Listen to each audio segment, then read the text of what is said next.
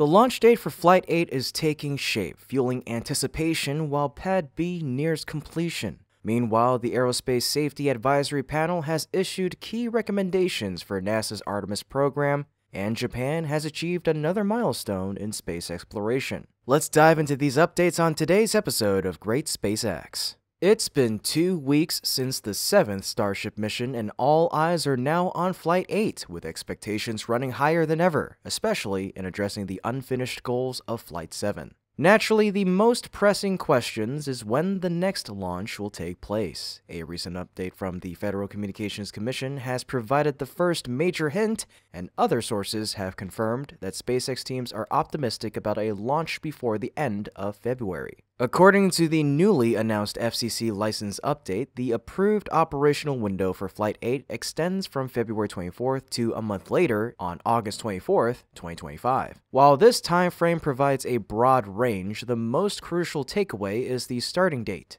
implying that Flight 8 will not launch before February 24th.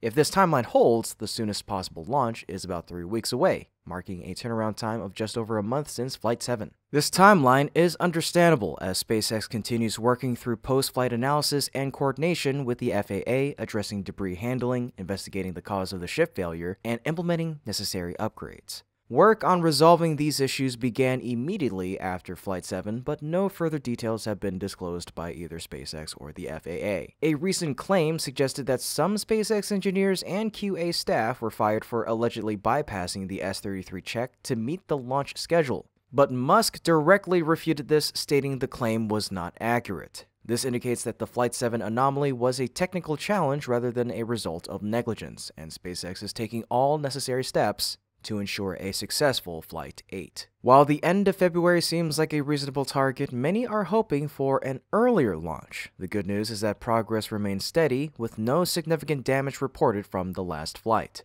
The FAA has also introduced procedural improvements that should allow for a faster turnaround, keeping hopes high for a timely launch. SpaceX's preparations are progressing efficiently. The launch system continues to undergo inspections and refurbishment, though no significant issues have been reported, meaning it could be ready for action at any time. Meanwhile, on the hardware side, Ship 34 is currently receiving its engines after completing cryogenic testing at Massey. Cameron County has announced a brief road closure on the 4th of February, likely for the transport of either Booster 16 or Ship 34, though the latter seems more probable. If so, this movement would mark a key milestone, the static fire test. Once completed, the ship will have successfully undergone its independent tests, bringing Flight 8 one step closer to launch. Even if the launch system is prepared in advance, Booster 15's movement is expected later, which means 2 static fires could take place in the coming weeks.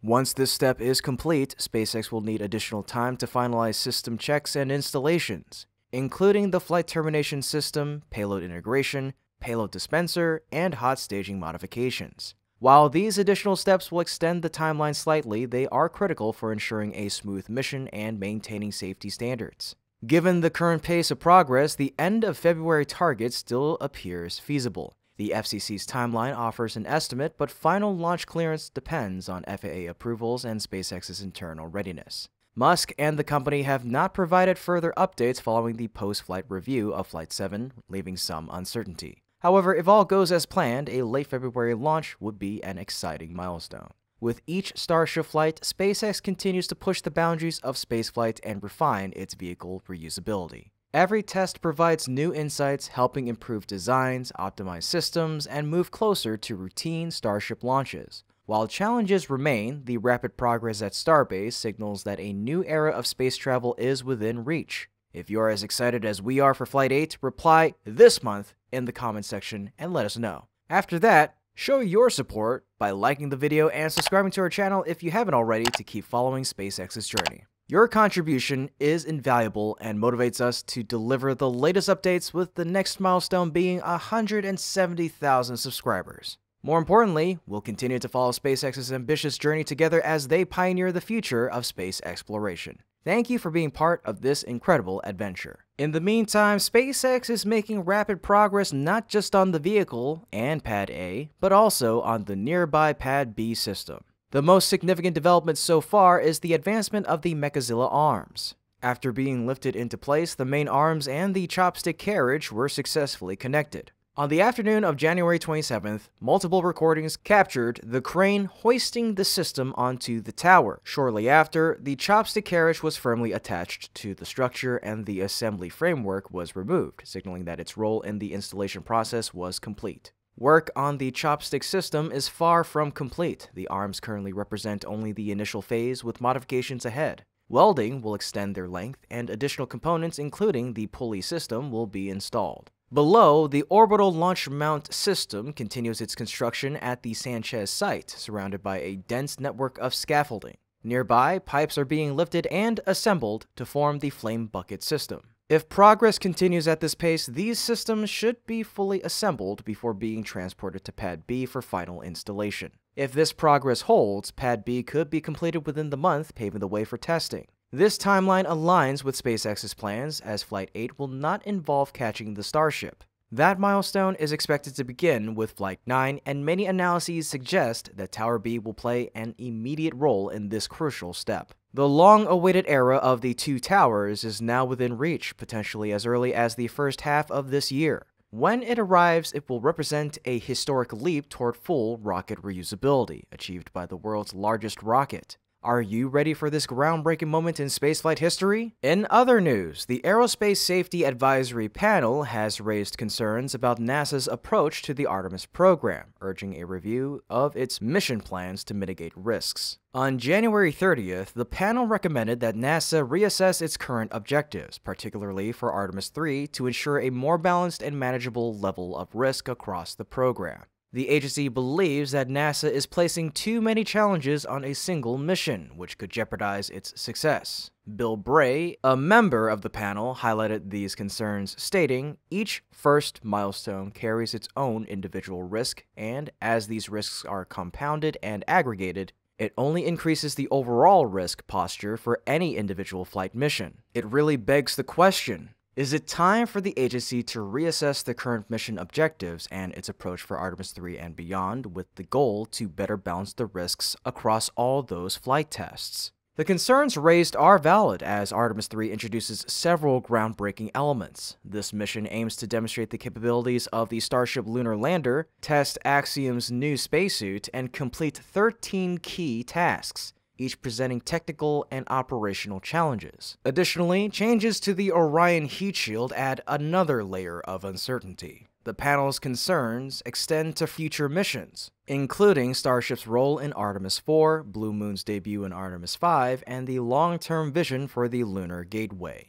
Bray emphasized the difficulty in coordinating these elements, noting each of these elements under development and delivery requires near-perfect execution across a complex set of tests and milestones, with very little room for failure. With the complexity of these missions, delays and risk factors are growing. The panel suggests NASA should take inspiration from the Apollo program, where each mission focused on specific goals, ensuring clear progression and risk mitigation. This approach helped Apollo achieve steady advancement toward the moon landing. Another issue is the uneven progress among participating organizations. SpaceX has made significant strides with Starship, though technical challenges remain. Blue Origin has also made progress, but New Glen's debut flight revealed both successes and setbacks. However, the most pressing issues stem from NASA's own infrastructure, its launch systems, rockets, and spacecraft, directly impacting the timeline for Artemis 2. Despite these challenges, there is optimism, especially with SpaceX's Starship consistently hitting unprecedented milestones. The human landing system version of Starship is also advancing, strengthening confidence in its role in future lunar missions. As discussions continue, the space community eagerly awaits updates from ASAP and NASA to see if the Artemis program will undergo any significant changes. And for our final item in today's update, on February 2nd at 3:30 a.m. Eastern, Japan's H3 rocket successfully lifted off from the Tanegashima Space Center, marking another milestone in the country's space ambitions. The primary mission was to place the Michibiki 6 satellite, part of Japan's quasi-zenith satellite system, into orbit. This launch significantly enhances Japan's GPS system, adding critical capabilities to its navigation infrastructure. The 1,900-kilogram Michibiki 6 satellite will enhance Japan's GPS system, providing critical positioning, navigation, and timing services. Positioned at 90.5 degrees east in the geostationary belt, it orbits 35,786 kilometers above the equator. Michibiki 6 is the latest addition to Japan's expanding constellation, following the first satellite launched in 2010.